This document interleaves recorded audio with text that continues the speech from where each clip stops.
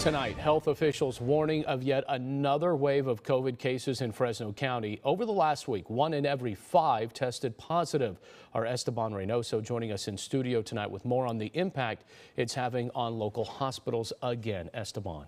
Well, we spoke with 2 hospitals in Fresno County today. Both of them say the number of cases in their hospitals are going up once again. In Fresno County, hospitalizations have nearly doubled within just a month.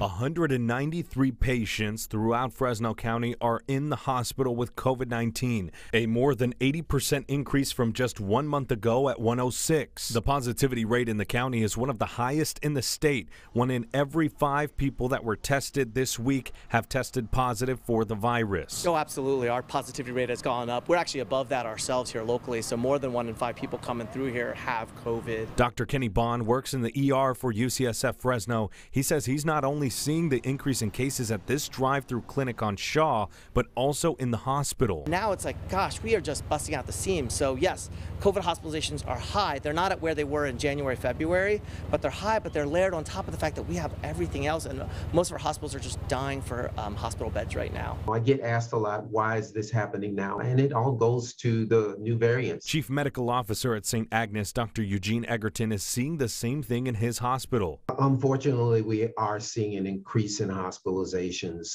We had gotten down to single digits. We're back up to over 60 patients in the hospital. While the new variants aren't as deadly, both Dr. Bond and Dr. Egerton agree that when cases go up, more precautions should be taken. There's going to be a certain amount of personal accountability that we all have to assume as we learn to live with this, because eventually we're going to have to do that anyway.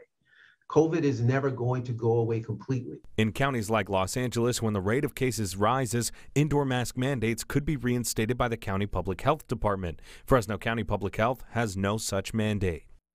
Now, we did reach out to Fresno County Public Health today multiple times. They did not get back to us in time for today's story. If you do take an at-home test and it comes out positive, health officials strongly encourage you to report your test results. In studio, Esteban Reynoso, KC24 Local News That Matters.